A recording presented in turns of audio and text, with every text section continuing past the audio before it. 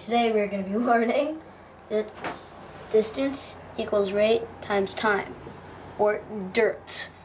So, this can be used to find, say, how far a train traveled, or when trains intersected, or maybe at what rate a car was traveling.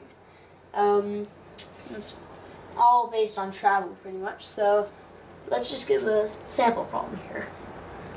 So, a train travels 85 miles in 5 hours.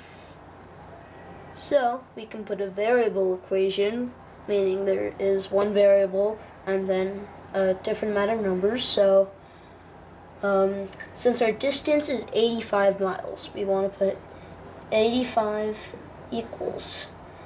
We don't know our rate, so most people might want to put r here times t, but it's actually going to be t times r because we know t and the number goes before the variable. So we have 5r. Now that we have our equation, we have to divide each side by 5. Why is that?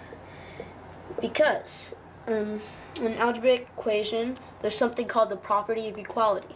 What you do to one side, you have to do the other side. Okay, and basically the short version is you want to get the r all by itself. Or isolate it. Yes, to isolate the r, you have to divide that by 5, and then what you do to one side, you do to the other. Continue.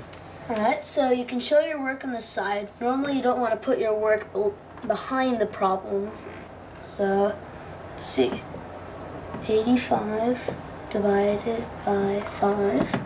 5 goes into 8 once, carry down 5 minus 3, 35 goes in 7 times, and it breaks even.